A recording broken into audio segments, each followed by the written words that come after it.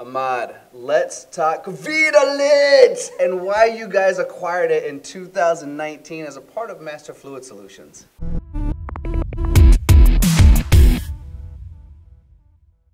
So WEDOLiT is based in Düsseldorf in Germany, and we've had a European operation for many years, since about 1998.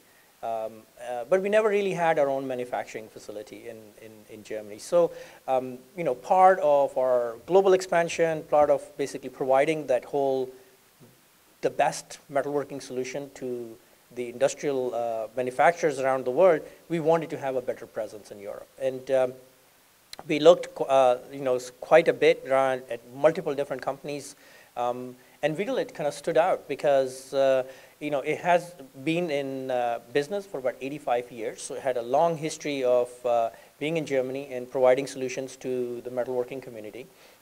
Its portfolio of forming and stamping fluids and very advanced rust preventatives, corrosion prevention fluids sort of complemented what we had in our portfolio from metal cutting side, and the cleaning side and the equipment side. So it was a very nice complement of products. So we acquired it in 2019. Sadly, we basically ended into COVID right away, so we haven't had enough time to kind of fully assimilate the two companies. But very excited that in the near future we'll bring the WEDOLiT portfolio to our global customers and expand the range of products that we offer to our customers.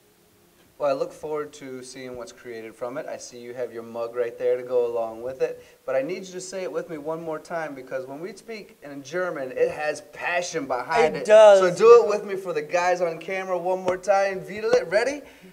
WEDOLiT! WEDOLiT! Yes, that's how we do it. So 2019, the acquisition, almost everything that comes out of Germany is high caliber, so congratulations on that. Let's do another video and do WEDOLiT moving into the future after you really get it here and across the world. Exactly. Yes, exactly. that'll So be important. I am excited for having WEDOLiT available to our customers around the world. The high-tech German technology and the German experience behind it, and look for these wonderful little gray drums.